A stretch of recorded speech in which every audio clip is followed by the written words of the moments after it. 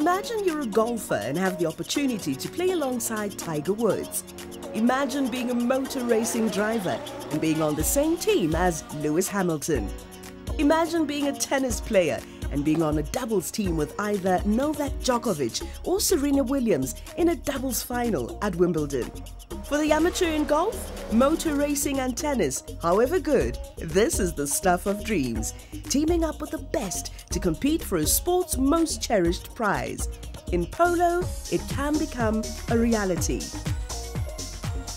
Amateur polo players can become patrons of a high-goal team that includes top-level professionals. They then rub shoulders with players such as Belal the Magic Buba, Abdulmalik and Idris Badamasi, Babangida Hassan, Teva Gross, Tom De Bruyn, Dirk van Rienen and Zombie Todetsi. Polo's handicap system makes this possible. Players are rated by handicap, the novice being -2 and the best being 10. Patrons are generally 0 or 1, which enables them to employ 2 top players handicapped between 7 and 10 and 1 player with a medium handicap from 4 to 6.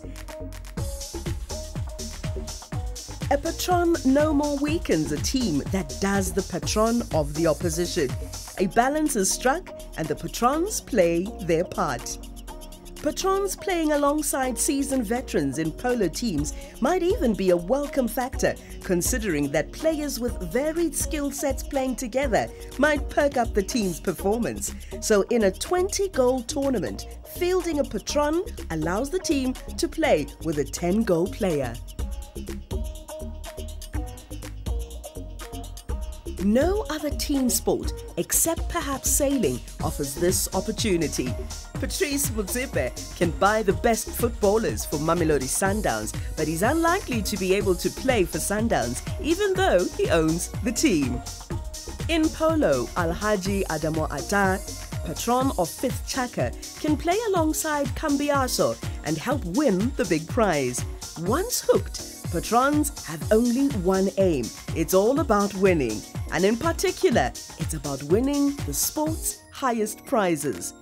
When you've got grand houses and private jets, there's no monetary prize that can tempt you. What you want is a piece of history. Polo is codependent on the professional athlete slogging it out on the field and the patron who, out of his sheer passion for the sport, invests his time and money into his team. The motivation for these patrons to invest in a sport with a minimal profit motive is to further their passion for the sport. Contributing financially for the team whilst playing the sport that one is passionate about in one's own very club team is simply furthering a hobby of theirs. For the patron, the return on investment is immaterial, other than the chance to win and lift trophies. For some of the patrons, it's their personal connect with polo that motivates them to divert their financial funds, even when many advise them against doing so, claiming, and perhaps rightfully so, that an investment in some other sport would fetch them a better profit.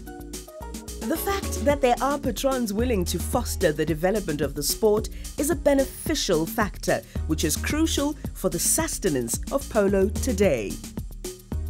Polo in Africa has its own polo patron.